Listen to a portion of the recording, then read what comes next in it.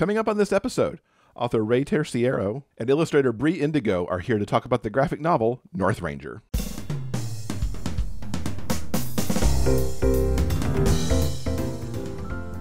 Welcome to episode 426 of the Big Gay Fiction Podcast, the show for avid readers and passionate fans of queer romance fiction. I'm Will, and with me, as always, is my co-host and husband, Jeff. Hello, Rainbow Romance Reader. It's great to have you with us as the Super Summer bonus episodes continue throughout Pride Month. As always, the podcast is brought to you in part by our remarkable community on Patreon. If you'd like more information about what we offer to patrons, including a monthly bonus episode that you'll find nowhere else, and the opportunity to ask questions to our guest, you can head on over to patreon.com/biggayfictionpodcast. Now, we love a good remix here. Take something classic and present it in a new way. Just a couple weeks back in our interview with Anna Marie McLemore, we actually talked about their amazing Great Gatsby retelling. Today, we've got the creators of a graphic novel called Northranger, which is a remix of Jane Austen's Gothic romance Northanger Abbey. Rey Terceiro tells us what he loves about the Austen story and why he wanted to set it in modern-day Texas and make it very gay. Bre Indigo talks about bringing that story to life in the artwork. We also hear about their solo projects, including a story that Rey has in the just-released DC Pride 2023 collection. Rey and Bre, thank you so much for coming to the podcast. It's wonderful to have you here. Thank you so much for having us, Jeff. Thank you. I'm so excited that we get to talk about this amazing graphic novel called Northranger. But before we dig into this book, I'd love for you both to introduce yourselves. And Rey, I'll turn it over to you first. Okay, I'm Rey Terceiro, and I'm a Leo who loves long walks on the beach and playing Mario Kart with my friends. Oh, and I'm the author of a bunch of graphic novels, including the one we're here to talk about today, which is Northranger. Yee. Well, since we're talking about astrology, I'm a Cancer, emotional as ever. My name is Bre Indigo. I'm a sequential and character artist, and I currently live in Southern California with my wife and my cats and about 15 plants I have no business taking care of with my busy schedule. I'm the illustrator of Northranger, but also Meg, Jo, Beth, and Amy, which was also by Rey, The Dog Night by Jeremy Whitley, and my own webcomic, Jamie, which is published for free on Tapas and Webtoon. Fantastic. It's so awesome to have you both here. And you mentioned, Bre, this collaboration that you and Rey have done before on Meg, Jo, Beth, and Amy, which is, as it might sound, a Little Women adaptation. What brought you two together to collaborate, work on these adaptations? I was working as a book editor at the time at Little Brown for young readers, and I was tasked with coming up with IP, so like intellectual property.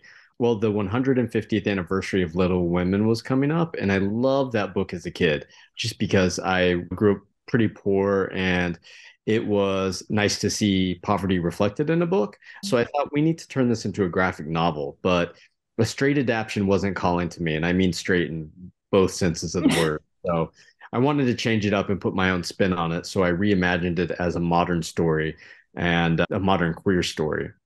Another piece of the puzzle was that we were working with a digital webcomic platform called Tapas, and Bre was already on there creating her own web series, Jamie, as she mentioned a second ago.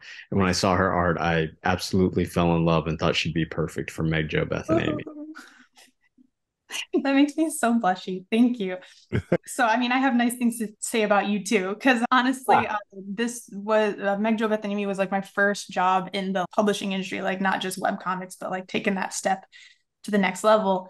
And Rey was just so knowledgeable and kind and warm, and I just felt so at ease, even though it was such an intimidating first job for me. But yes, like he said, I was working on Tapas for free. Like I was just like, you know how YouTubers post their videos, it's similar, but just with comics. And I think it was Michael's son who was working for the company who came to me and just introduced me to the idea. Yeah, that's about that. And you liked working together so well, you've come back to do it again for Northranger. Yeah, it was really nice working with him. Yeah, same. I mean, her art's just so amazing, and she's such a pleasure to work with, and she's so good at taking the manuscript and just bringing it to life. Oh, thank you. So Northranger is an adaptation of Jane Austen's Northanger Abbey. What inspired tackling that work? For me in high school in English class, I got assigned to read a Jane Austen novel. We could read any of the four that she'd written. I was in the closet and I didn't want anyone catching on, so I felt like I needed to dodge the bullet somehow. Well, when it came to the least popular Austen novel, I did some digging and found out it was a parody of Gothic horror. And just like Bram Stoker's Dracula and Mary Shelley's Frankenstein, which were two of my favorite books at the time, so I started reading, and sure enough, it was right up my alley. And it wasn't Pride and Prejudice. It wasn't Sense and Sensibility. It wasn't Emma. So I didn't feel like I would be caught reading a quote unquote gay book or anyone finding out that I was a fairy, which was I was so scared of being called. And even though I mean, I was clearly gay. But as an adult author, I wanted to reimagine old classics with the modern and queer twist, like I did with Meg, Jo, Beth, and Amy. So to give me and young readers the gay classics none of us had growing up. Plus, graphic novels rule. And I guess last but not least, I wanted to write something special. With Meg, Jo, Beth, and Amy, it was very much a love letter to New York City and Louisa May Alcott. And so for Northranger, it was very much my love letter to Texas and Jane Austen. It's interesting that you picked this because right before I heard that this was coming out, I had watched Northanger Abbey for the very first time. Like it wasn't even on my radar as a Jane Austen book, even though I've seen all the adaptations of the other three. It's, what is this thing? But then I was like totally fascinated with it because it's totally different, in my view, from anything else that are in those books. So I love the fact that you picked it and how you picked it to hide behind because it was so radically different. Yeah, and I'm embarrassed to say I haven't actually seen the where did you watch it? Because I know it's on the streaming service somewhere. I just don't know where it is. My husband bought the Blu-ray because he wanted to see it, and I don't think it was on a streaming service that we have. And so that came in the house, and I'm like, "What is this? This is Jane Austen? We have to watch this because I'm curious." That whole horror tilt on it, but still having some of the romantic ties that the other books have was utterly fascinating to me. And like, how have I missed this all this time? Yeah, I haven't read, I think I read Sense and Sensibility, or maybe it was Pride and Prejudice in college, but I didn't really discover my love of Jane Austen until later in life when I was out and proud. And watching those movies was just I love a period piece. So I haven't watched Northanger Abbey, but I need to go back and watch it because it sounds awesome. Yeah, it's totally worth it. I will take both your word for it because I still need to read slash watch. I went into a book completely like blind because I didn't want to be like compare it. You know what I mean? Yeah. What was it about Northranger as it was being adapted that intrigued you from an illustration standpoint? Oh, well, it was like so unlike any of my other work that I'm currently making. And while that was intimidating at first, after reading the script, I felt like my style could really complement the juxtapositions and the plot and characters like pretty well. I hope that's the case. It is. Yay. Yeah, it was just like Ray said, right after Meg, Jo, Beth, and Amy, I was just like in such a New York headspace. And then the other books I'm working on are also all really claustrophobic. I don't know another word off the top of my head. And so getting to work on this was just like, it was really nice. It was just really nice to just take a step into the country life and romanticize it through the art if I could. And I hope I did it some justice because I've never had a chance to visit Texas, but I lived in the South in North Carolina for a minute. And so I just kind of channeled all those memories and tried my best. It counts. North Carolina counts. Yeah, I think so. How do you approach an adaptation when you're taking an author who everybody knows, whether it's Jane Austen or in the case of Little Women, and then take something also that people know so well from films? I mean, there's been so many Little Women adaptations, and I don't think there's been as many Northanger Abbey adaptations as there have been the other Austen work. But I mean, people are fairly familiar. How do you decide what to do and how to break it apart from a storytelling standpoint? Yeah, I was gonna say, do people know Northanger Abbey well? Because that makes me LOL. Like I don't think a lot of people have heard of it. It feels like one of those books that people should know, but they haven't heard of. As for movies, like I said, I'm ashamed to say I haven't seen it. But obviously Meg, Jo, Beth, and Amy, everyone knows what that is. Little Women is been remade so many times as movies and TV shows and et cetera, et cetera. As for approaching the adaptation, I think the best way is just to let the source material act as an inspiration. I don't go back and take copious notes or reread it 1,000 times. I let it be super, super, super loosely based off of rather than a straight adaptation. That's also why I said it in modern times and put my own queer twist on things. I want it to be different, classic for modern times, which I know is probably sounds arrogant, but it was just something that I felt like growing up, I didn't have a lot of queer literature or any queer literature for that matter. And now there's more and more of it every day, which is just it's just really awesome. But I think having it in graphic novel format will definitely reach a big audience. And how did the collaboration kind of work between the two of you, between the words that would end up on the page, because you could only fit so much in any particular dialogue bubble, for example, and keeping in mind how many ever pages you want to have in the book, and the drawings that would go with that. And in some cases, the drawings that would stand alone without necessarily any words inside those panels. Essentially, when I start writing, it's it's like a movie script. I'm taking all my ideas, putting them down on paper. I also put the words down, and I try to be as quick as possible with my words because I want Bre's art to really breathe. So I try to put in a lot of moments just to let her do what she does because it's magical. So what I put down is basically the skeleton, and that's for her benefit so that she can kind of come in and flesh it out. And yeah, she just does such a good job of nailing it every time. I'm so happy. Essentially, I mean, one of the biggest help that like Rey does is includes like copious amounts of references in the scripts. And I love that because like some other people I've worked with didn't. And I just was like, oh my God, I appreciate this so much. But even something just like poop, literally. It was so funny. I'm reading a script and Rey is just, yeah, so in case you don't know what horse poop looks like, here you go. And I'm just like, thank you. I love that.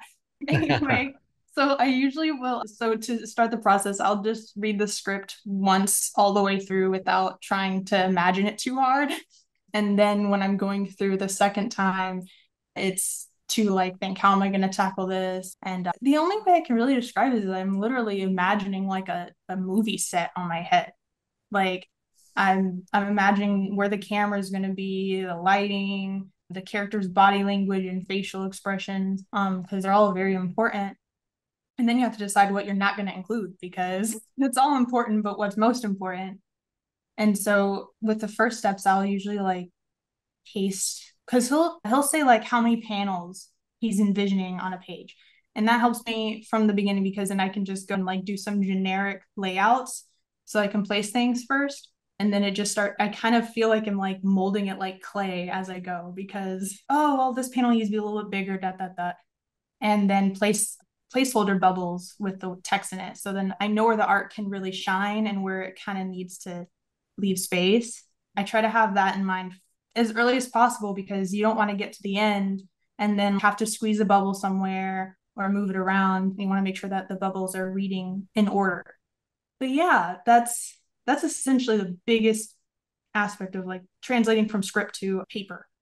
I was just going to say it's a game of telepathy. Like I'm very much trying to convey something to her so that she can convey something to the reader. Yeah. It's a game of telephone. And yeah, I think the best partnerships, it's a seamless process. And I don't think it's always seamless, but yeah, I try to make it as easy as possible. And Bre just knocks it out of the park. Well, it really helps that you do include references, even if you might think that they're silly at times, because what you don't put in writing, I need to see visually, and then I need to merge them into a Frankenstein. What am I going to make out of these two like sources? You know what I mean? And also because a lot of the real places that you included, I really wanted to make sure I paid respect and captured like their essence. You know what I mean? Like the Paramount Theater. I really wish that I could have even done better, but I'm still happy with what I produced. Wow, you did great. Thanks. Are there aspects of the work that you start while the script is in progress? And I'm thinking here like creating the look for the characters. Do you start to build that while the script is in progress? Yeah, if I remember correctly, Rey had delivered the description of the characters a bit ahead of the script or around the same time. I can't remember for sure. But yeah, essentially, like it was just like a basic bio, like boy, age, hair color, just the basics. And even then it's just like really, really like it gives me a lot of room to play around with it. I can't remember correctly. Maybe you can remind me, Ray, but like when it came to Cade's design, did we have to go back and forth on it often, or were you like, did you like it like the first time? I can't remember. I liked it the first time, and then I think you gave him a ponytail at one point, and I was like, don't put him in a ponytail for the whole book. Right, right. Yeah, because I was trying to base the character a little bit on me, and even though I had longish hair, I never did a ponytail. Not that there's anything wrong with that. No, no, It just felt, but yeah, I think we had an excellent compromise. When he was working, you put him in a ponytail, and yeah, because I try to think about that. I try to like, okay, well, if I'm out in the sun, I'm not gonna have my long black hair on my neck. That would be really sweaty. So I like pull it up, and not like a really nice ponytail, but just yeah, get it out of my face. You know what I mean? Just and I tried to have like little strings of pieces still left out to show that Cade's not all like detail oriented. yeah. So it was very cute. How did you approach the look for the story? Because I mean, even this kind of brown kind of reminds me of a sepia tone, sort of, that you've got going here, but it also makes me think of dusty Texas ranch. As I look at it, yeah, how did you approach the overall look of the finished product? So when it comes to the colors that were decided on, those were decided before me, right? Like before, I think it was decided by the publisher itself. I can't really remember, but I think we decided on that color because you could perceive that color like in a creepy way and also like a warm way. It's like a really nice color. And then when it comes to the texture of the art, it's a lot grittier than my other work, which is usually more polished and friendly. So I was really trying to make sure that how do I want to put it? It's like I wanted it to be warm. I wanted the art style to be warm, like my art, but not so warm that like serious moments, like just kind of for some people don't have the same like weight. And then I also didn't want it to be such a gritty art style that like when there are soft moments that like they're just kind of distracted by like, man, those guys are covered in dirt. I don't know. I don't want it to be too distracting or not tender enough. So straddling that was really tough. Then there's also just the paying attention to contrast. I hadn't really done anything this large of a project in black and white, essentially, where you just have the two values to really play with. So I watched I watched a Creature from the Black Lagoon, and my friend who is like a movie buff watched a few movies I'd never even heard of. I can't even remember the names anymore, but we just watched them and I paid extra attention to like how the directors are like building anticipation, how the characters like internal perception of their own environment changes how it's being shown to the audience and stuff like that. So I tried to play with that in moments. For example, when everyone arrives at Northranger, the home, like they're going through the hallway, and I wanted it to feel like kind of creepy. And so I did a fish island, stuff like that, just playing around with it. I did do a couple of tropey things, like, because I think that like when he's into like old movies, that's when the tropes kind of came to be. So of course we can use them. So just the tall looking up at the big house and like the bats flying over the moon and it's all creepy. And I'm just like, yeah, give me that Scooby-Doo. Yeah. That's exactly what I thought of in that moment too, was Scooby-Doo. Yeah. I think also there's so many good YA books out there, like This One Summer by Mariko Tamaki and Kevin Panetta's Bloom. And those are one color books. And I think there's something about it that just makes it feel a little more mature. Because if we went full color, like it just feels a little bit younger. So by going with the sepia tone, which again, I think it's the perfect mix between like romance and gritty.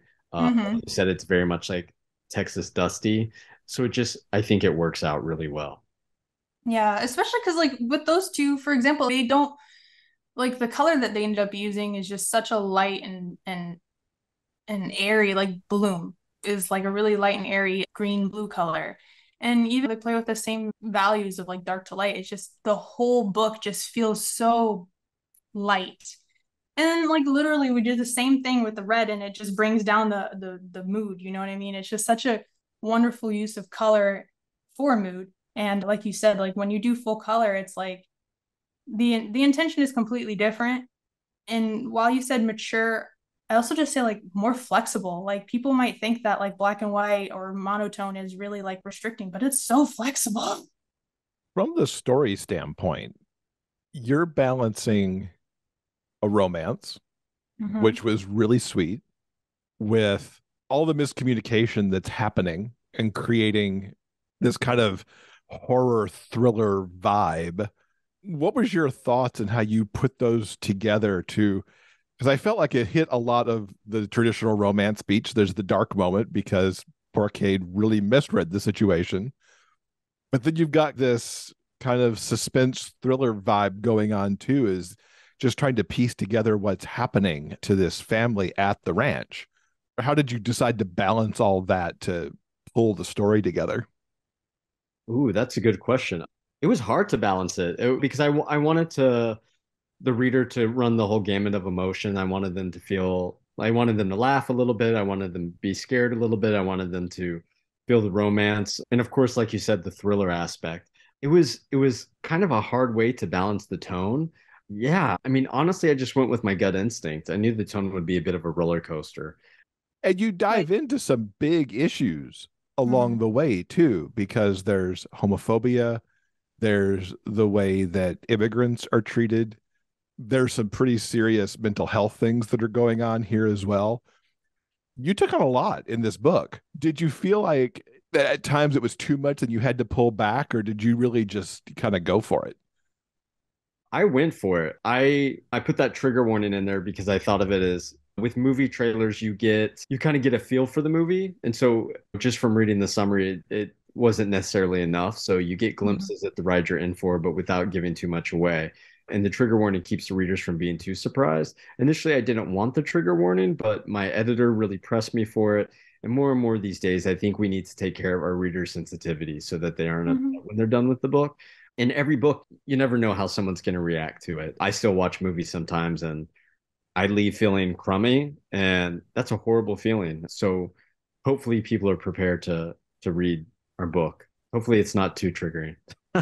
Yeah, I mean it's tough, especially if you like really like chew on it, because I know some people like to say graphic novels don't have much to to take on, and I'm just like, nah, man, if you read it and actually look at it and feel it and stuff like that, there's plenty there, and I think it's really moving. I like that.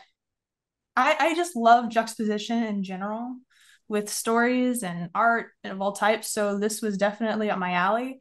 And so I really like that not only do we have so many conflicting emotions, we have conflicting emotions with the characters, conflicting in like actions, because Cade is closeted. There's a lot of this gaslighting that's constantly going on, and it's not just him that's dealing with that. There's almost every character is dealing with their own like trauma, and all while trying to just act like everything is normal.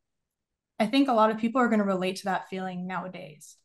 And I also think that hopefully with the art, that like the art style being like right in the middle of that like gritty and warm, and even how like the two locations, or three, there's three locations, but how Northranger and even the ranch, like they kind of represent different vibes. Like you've got the ranch, which is just like wide open space. You would think that people would be very carefree, but instead, who is it being run by, and what kind of atmosphere does that person give everyone? And then when you have Northranger, that is a place that's supposed to have good memories. Why does it feel so suffocating? You know what I mean?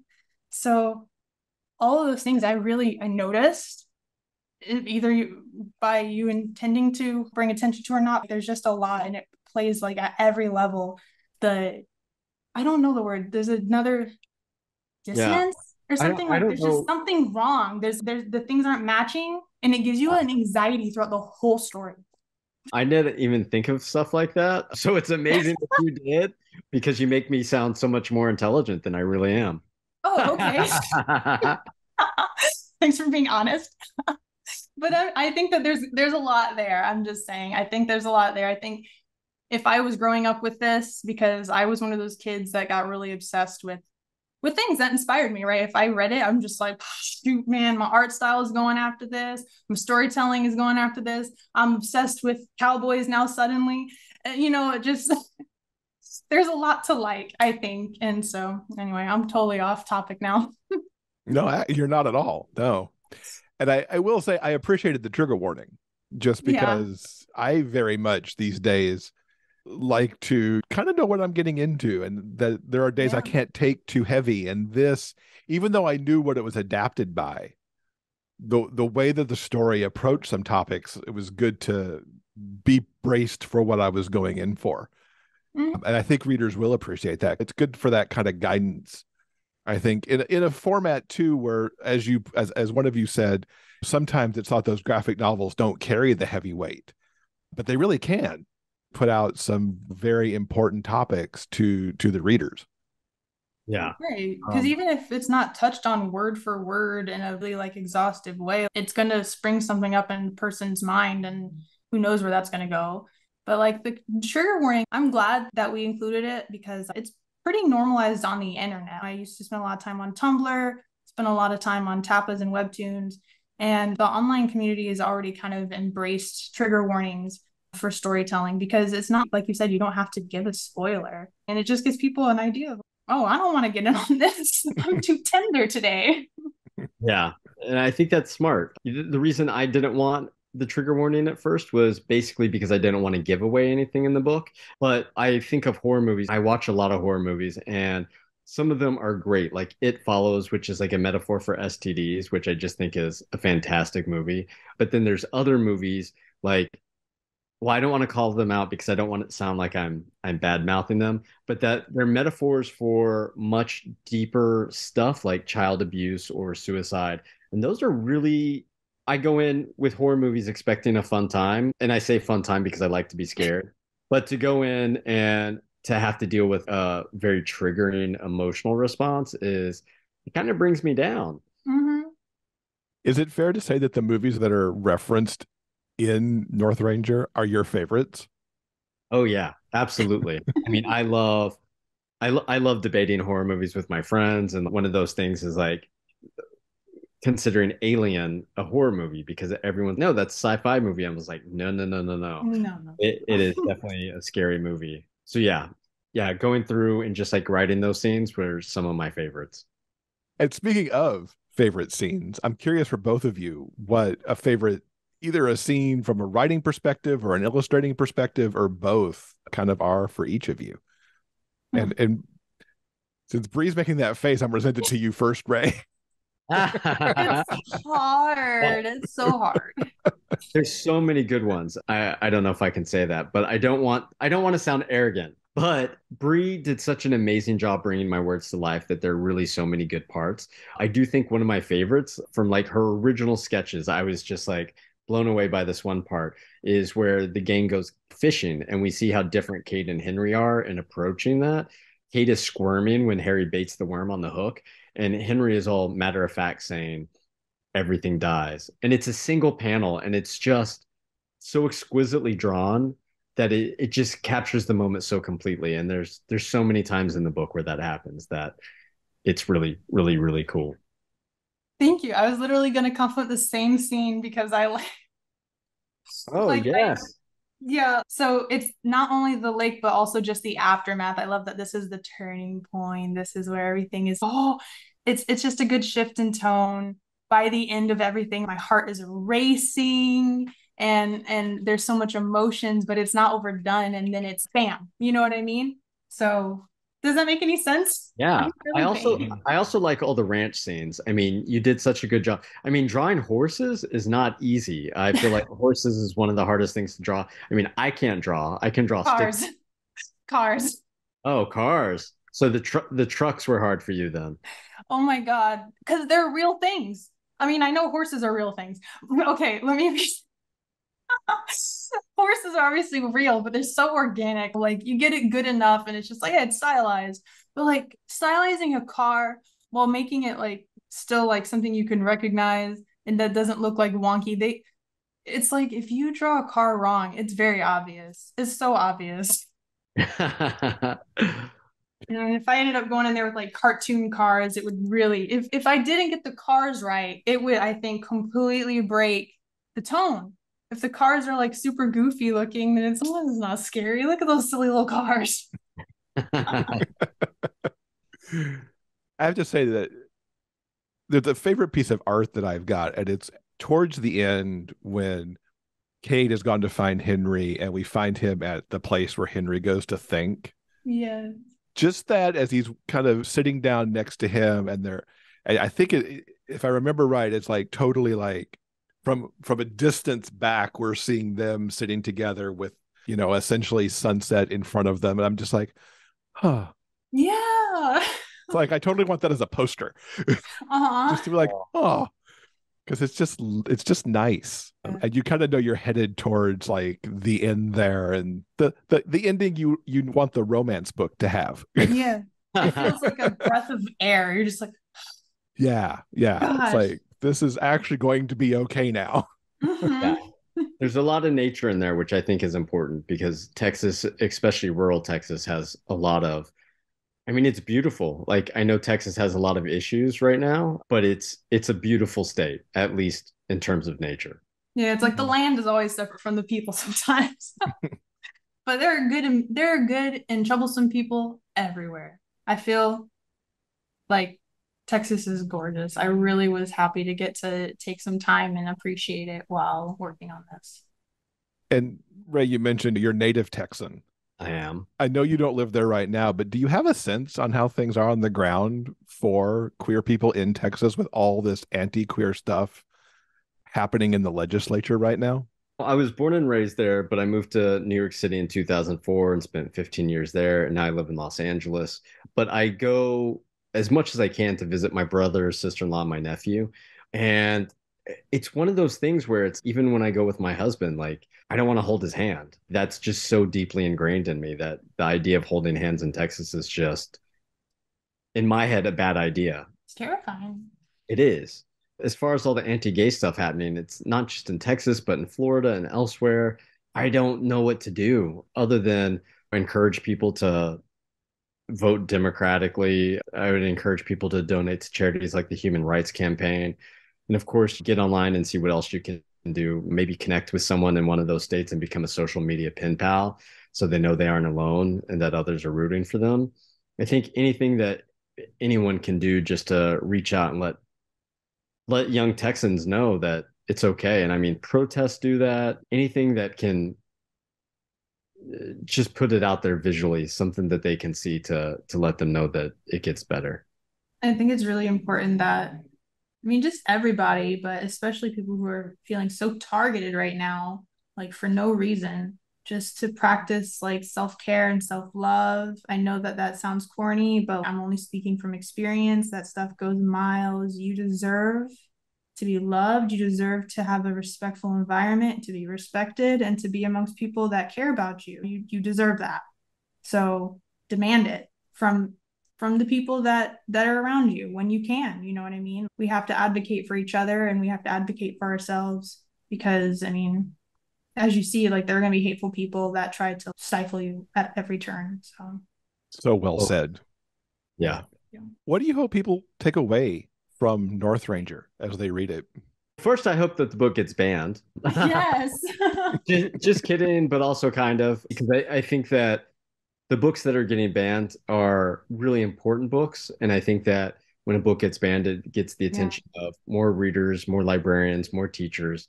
And hopefully those are the gatekeepers that are getting these books. And not hopefully, I feel like every time I go to a library convention, like these librarians are so amazing at wanting to put these books into the hands of the youth that need it.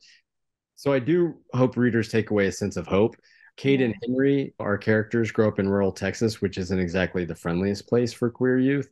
Yeah. So I try to address the struggles that are very real when growing up gay in most rural places in America. It's just not as accepted as it is in the cities. So I wanted youth to know that it gets better, especially once you're older and you're more confident in your own skin.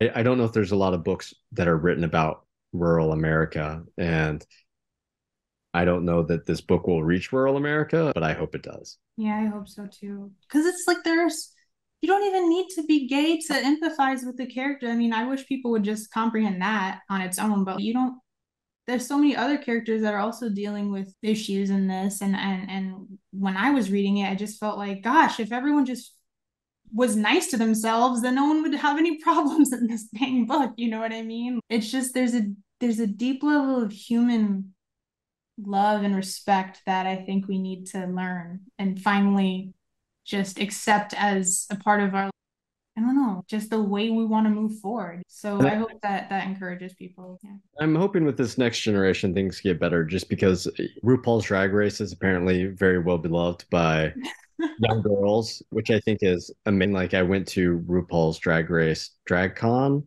when I lived in New York, and it was, Okay.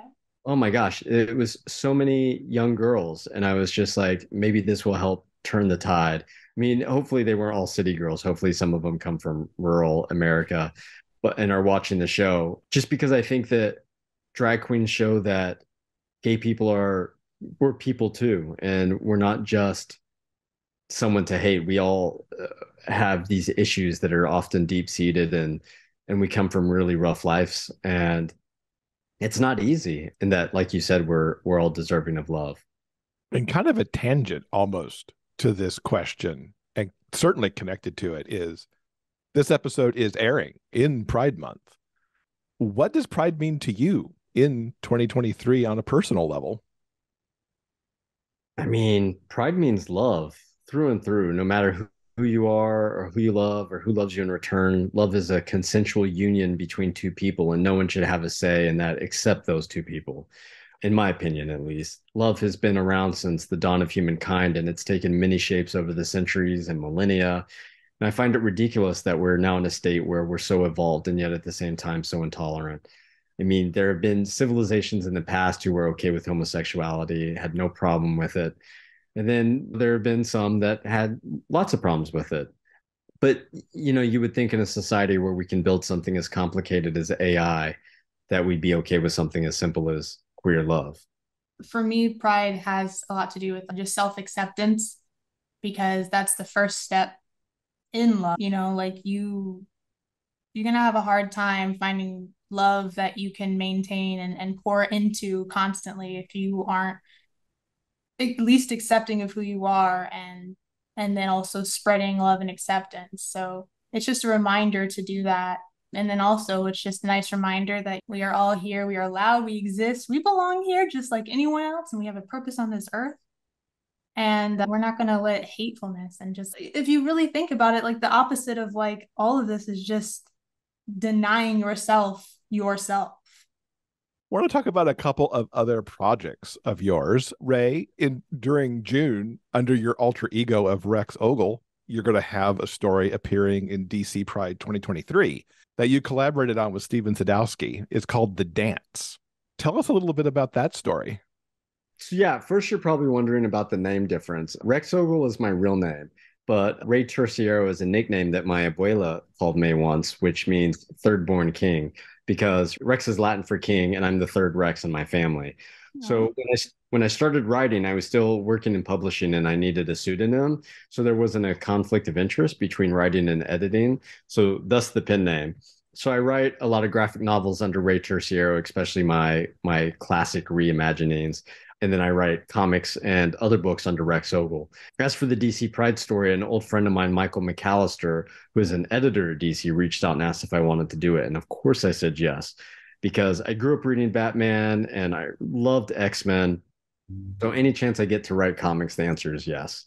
I used to work at DC Comics, and that was like a dream job to have. I interned at Marvel. That was like my first gig in college, and it was just a dream come true. So there's something about comics that I just love, and that marriage between words and art is just so exquisite. It's one of the reasons that I was drawn to graphic novels. As for the Ghostmaker and Catman story, it was very much, I'm a huge fan of Catman. I just think he's so cool. And the fact that he's a bisexual character, and same with Ghostmaker, I really wanted to do a story with them. And it's hard to write a story in 10 pages, but I'd like to think that I did well with it. And Bre, tell us a little bit about Jamie so that our listeners know what else you're up to with that and can go check that out as well. So essentially with Jamie, I started it so many years back. I don't even know how many years anymore. I've been working on it since about middle school. That is turned into a million different versions at this point. But it follows a little boy named Jamie. He's 14, and essentially he's experiencing his first real crush. The synopsis is: at his aunt's wedding, Jamie, a young hopeless romantic, bumps into Aiden, a socially inept pretty boy who unintentionally steals his heart. After discovering Aiden goes to his school with the help of his sister Vicky, Jamie decides to find the quickest way to win him over. Gaining unforgettable friendships and important life lessons along the way, Jamie's impact on Aiden and his group of friends creates a rippling effect that changes everything. So it kind of just started as like a story for me to process my own feelings. And now, like that I've aged past the characters, I'm now looking at it in a completely different perspective. And now it just kind of just needs to get done. You know what I mean? I just need to finish it. Yeah, you need to wrap it up so that you can turn it into a book. Like during making the first like couple chapters, I didn't even know how I wanted it to end. So it was just kind of like a living comic. And it's also pretty cool because my art style changes over the years, my pacing changes, my skills develop. It's a weekly comic, but it is living. And that adds a aspect of it for readers. They get to engage every week. They get to leave comments. I respond back. And sometimes their comments will even clear up like misunderstandings that I have to make sure to correct in the future or to even redo. Because I'm not a writer, I'm an illustrator.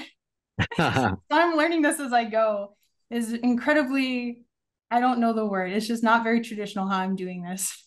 But it sounds awesome, especially that you've been running it for so long and to see that evolution in style and content. Yeah, I mean, the first version was done in middle school and it was, it was because me and my friends essentially we would each make a character and then we would just write different alternative universes with them. And I was just like bored of all the chaos. I was like, I'm just gonna do a slice of life. And you know, I gave the idea to a friend, and then she did NaNoWriMo and wrote out a little tiny novel. And we passed it around everyone in school, and everyone's writing notes in the margins. I don't know if y'all ever had like moments like that with fanfic, but we would straight up just like print it, put it in a binder, and pass it around. And so that's how we treated our book. And the first comic version of Jamie came out in 2014, but this is the second version of it, the second comic version. And now I'm not going back. No more redos. We're just going full speed ahead. Nothing is ever perfect. Sometimes you just have to move forward with it. Exactly. That's right. Yeah. So we'd love to get recommendations, of course. What have you two been reading or watching recently that you think our listeners should check out? Always the hard question. My mind goes blank, but I am watching Dead Ringers, which I think is streaming on Amazon, maybe. I don't know where it's streaming, but Dead Ringers is so good. Rachel Weisz is a revelation, and the queer representation is beautiful. Even if everything in the show is totally twisted, it's definitely up my alley because it's like a psychological horror. Maybe not a horror. It's just weird. It's dark. As for reading, I'm reading It Ends With Us by Colleen Hoover, which is not gay at all, but I wanted to see what all the hullabaloo was about because I feel like everyone's talking about it. So it's a guilty pleasure for sure, like watching The Housewives of Beverly Hills. But I really wish there were more books like Red, White, and Royal Blue, which is the last really like gay romance I read. Kevin Panetta's Bloom, which I mentioned earlier. And I'm dying to read They Both Die at the End, which has been on my to-do list forever. But I think before I do that, I'm going to go back and reread Madeline Miller's Song of Achilles, which is not only a super gay, yeah, but I've been meaning to pick that up beautiful too. story. Those are all awesome suggestions. Yeah, so many good ones. Bre, how about you? So I have three, and they all kind of, I guess I was still thinking about this, like the juxtaposition with Northranger, so it kind of kept me on that plane. So one of my favorite webcomics is Space Boy by Stephen McCrane. All these are going to be, two of them are going to be webcomics, and one is an anime. So Space Boy by Stephen McCrane, the synopsis for that is: a girl who belongs in a different time and a boy possessed by an emptiness as deep as space. A story about an alien artifact, a mysterious murder, and the love that crosses light years. I picked this up because the art style was adorable. I stayed because it broke my heart. And I love that. I love having my feelings hurt. So it is completely free to read on Webtoon, and I would definitely recommend it. It is the second most painful recommendation. The first most painful recommendation is Kaiba, and that's the anime. And that one is by Masaki Yuasa. Essentially, that synopsis is in a futuristic dystopian world where memories are literally stored, bought, and sold, and the rich have all the privileges, a young amnesiac is trying to find out who he is. So that plot might sound similar to a Netflix show. What was it called? Altered Carbon, I think, that came out. And that made me so mad because that is the exact same story as Kaiba, but it's live acted. Anyway, check out Kaiba because the art style, again, is beautifully adorable. And then the story will rip your heart out. And then last is a webcomic called This Is Not Fiction by Nicole Menino. I've been following this one for about 10 years, just about as long as I've been working on Jamie, because it was the comic that finally pushed me over the threshold to make Jamie. And that one is also a slice of life. And as the creator has developed with it, like it started to settle into what it wanted to be in its identity. And it is also something that will take you on a few like roller coasters, but it's a really fun time. It's really genuine and sweet. It is about a boy named Julian who gets obsessed with wanting to meet his favorite author. And it's coming to an end like next month. So we all get to see how that turns out.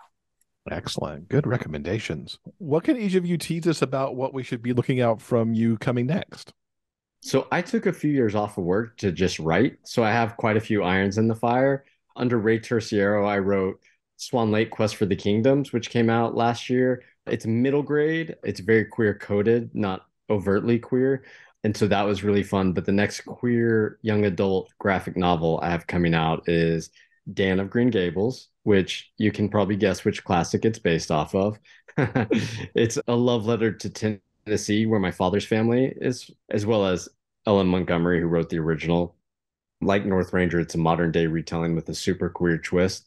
The title will probably change because I hear that Montgomery's family is very litigious. So the title will probably be changing. But aside from that, under my own name, Rex Ogle, I had a book come out in May called Four Eyes about me getting glasses in sixth grade. It's also a graphic novel. It's the first in a trilogy. The second one's called Pizza Face, which is about me going through puberty. And then the third installment is called Weirdo, which is about me coming out. Oh, I love like you have so many books come out in such a short amount of time. I was just like, shoot, look at him go. Yeah, I'm exhausted. Yeah, I bet. Alongside Northranger, for me, I have another graphic novel titled The Dog Night that's coming out, written by Jeremy Whitley. It should be out May 15th, so it's coming out soon. And that is the first of 3 books as well. It is about a non-binary kid who gets chosen by a league of super dogs to protect the world, essentially. And it was incredibly wholesome and wonderful to work on. It was really healing for my inner child as well. Yeah, I think that's really all I have going on right now because, like I said, it's 3 books. So I'm now working on book 2. Rey and Bre, I can't thank you enough for coming here, talking to us about Northranger. I wish you all the success with it. And I suppose maybe we hope that it gets banned too somewhere, just to throw more some attention onto it. Happy Pride Month to you both. And yeah, thank you for bringing us so much good stuff. Thanks for having us. This episode's transcript has been brought to you by our community on Patreon. If you'd like to read the conversation for yourself, head on over to the show notes page for this episode at biggayfictionpodcast.com. We've got links to everything that we've talked about in this episode. I enjoyed Northanger so much, and even more so coming so closely on the heels of me seeing the film Northanger Abbey for the very first time. I really loved hearing how Rey and Bre adapted the story. And a quick note on DC Pride 2023, which, as you heard, I had gotten a copy of right before I sat down to do the interview with them. I have to admit that I don't know the characters that are featured in Rey's story, The Dance, but I loved that story so much. It's a super fun enemies to lovers sort of thing with a big fight that leads to these two in bed together. It was fun and it was sweet, and it has an ending that will give you a lot of feels too. And you've heard about me talk about Superman a lot on the show recently and the John Kent comics that have been coming out over the last couple of years, where he is out as queer. DC Pride 2023 has a story that has John Kent helping out John Constantine, and it is such a good story. I'm also not super familiar with the Constantine character, but what went down in this story was kind of funny and a lot heartwarming. So there's a lot of great stuff in that DC Pride 2023 if you're a fan of comics. All right, I think that'll do it for now. Coming up next Monday, Dominic Lim is going to be here and talking about his queer debut romance, All the Right Notes. I can't tell you enough how much I absolutely adore this book. All the Right Notes ticked all the right boxes for me. It is by far my favorite book of the year, and I love talking to Dominic about the second chance, friends to lovers story about a composer and a Hollywood heartthrob. I can't wait for y'all to hear this conversation, and you've got to go get this book. It is already out, so go pick it up. Go pick it up. Go get it right now. You have your marching orders. Thank you, everyone, so much for listening. We hope that you'll join us again soon for more discussions about the kinds of stories we all love, the big gay fiction kind. Until then, keep turning those pages and keep reading. Big Gay Fiction Podcast is part of the Frolic Podcast Network. Find more shows you'll love at frolic.media/podcasts. Original theme music by Daryl Banner.